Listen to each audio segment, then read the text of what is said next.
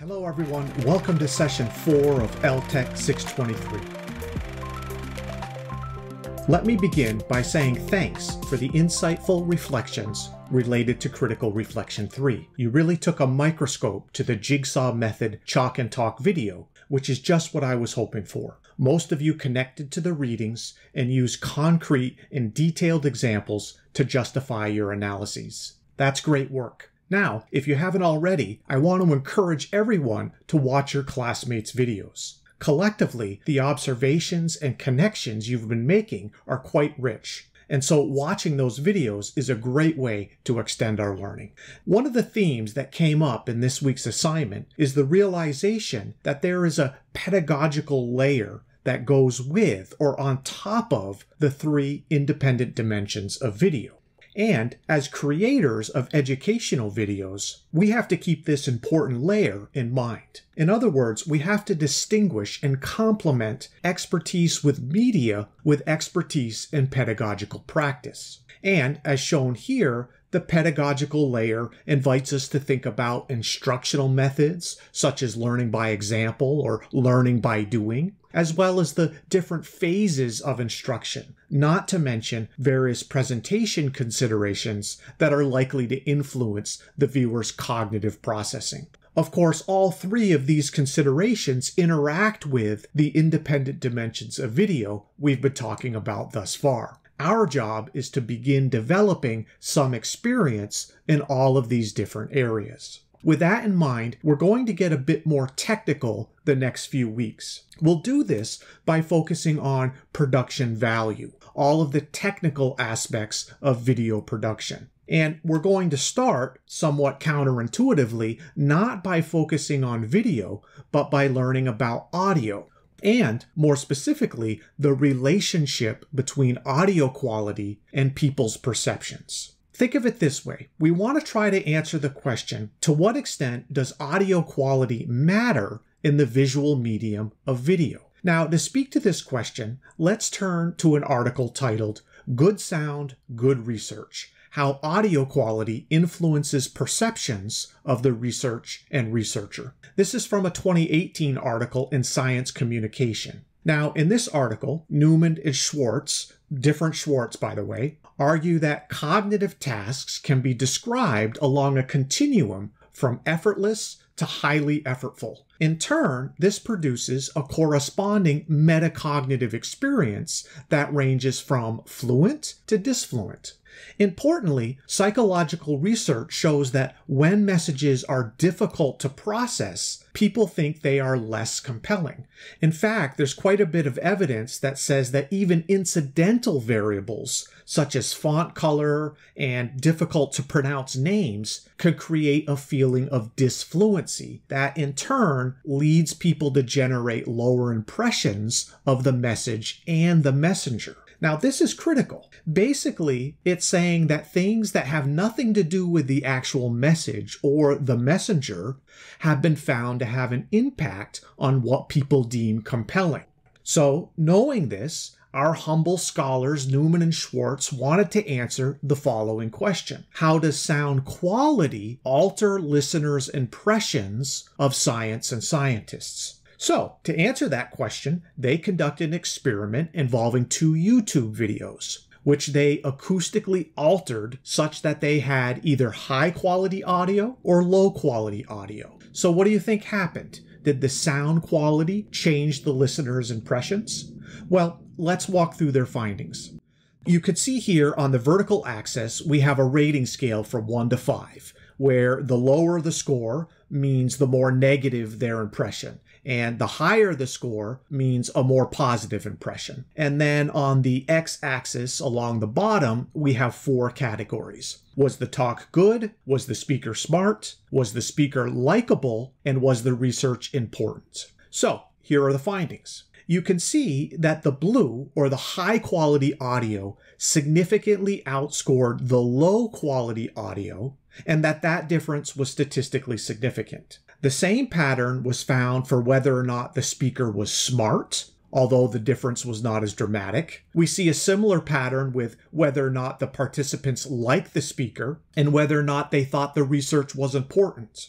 So stepping back, this tells us that yes, the audio quality of video does influence viewers' evaluations of the topic and the person speaking about the topic. They did a follow-up study to find out if the subject matter of the video mattered in terms of how important sound quality was to the viewer's impressions. They did this by comparing a physics talk to an engineering talk. Now, I won't go through all of this, but the short answer is that the subject matter of the talk didn't matter.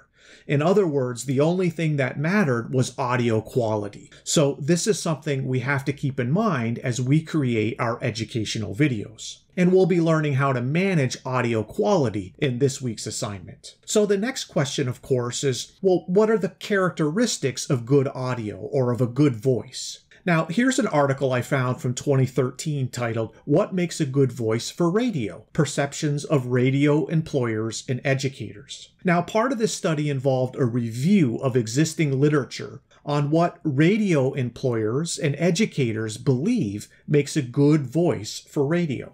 And here's a list of some of the communicative characteristics they identified as significant, such as a well-defined articulatory pattern and flawless enunciation. The speakers should have correct or acceptable pronunciation. They should use pauses, timing, and emphasis effectively, and they should also vary their pitch, loudness, and tone. And as many of you pointed out in the Jigsaw Method video, is the voice should be natural and have a conversational delivery style. Now, importantly, the radio speakers also had to have a good personality. That was classified as pleasant, natural, full of vitality, friendly, adaptable, confident, sincere, and honest.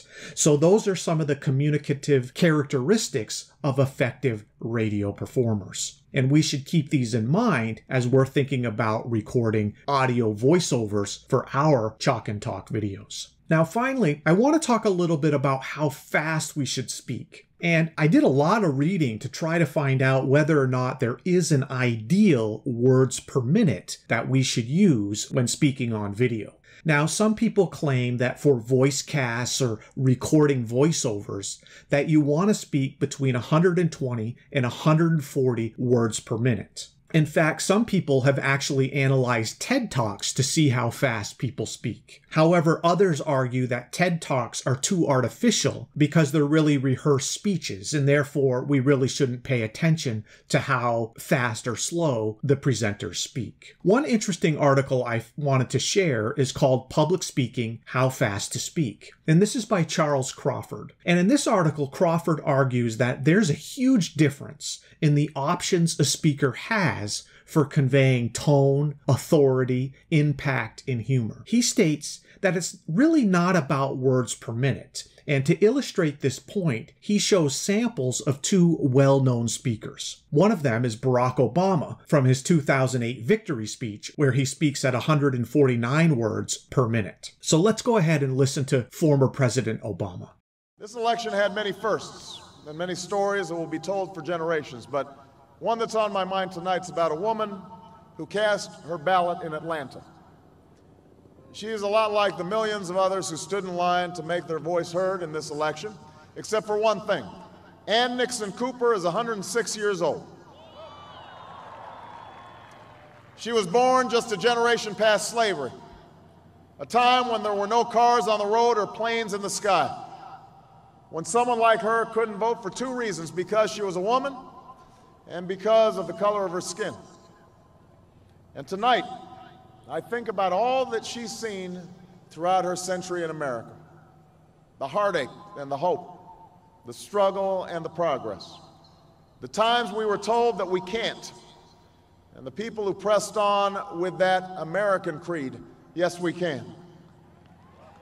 At a time when women's voices were silenced and their hopes dismissed, she lived to see them stand up and speak out and reach for the ballot: yes, we can.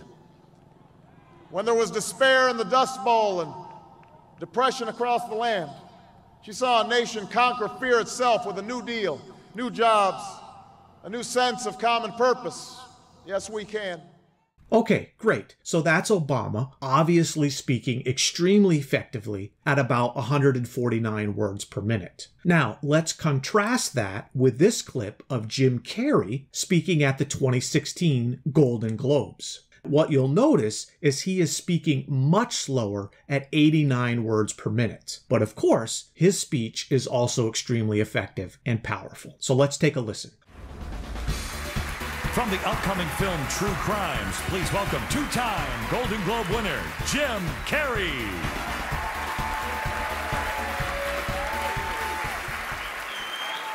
Thank you. I am two-time Golden Globe winner, Jim Carrey.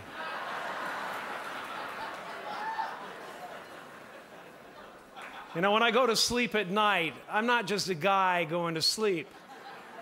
I'm two-time Golden Globe winner, Jim Carrey, going to get some well-needed shut-eye. And when I dream, I don't just dream any old dream. No, sir. I dream about being three-time Golden Globe winning actor Jim Carrey. Because then I would be enough.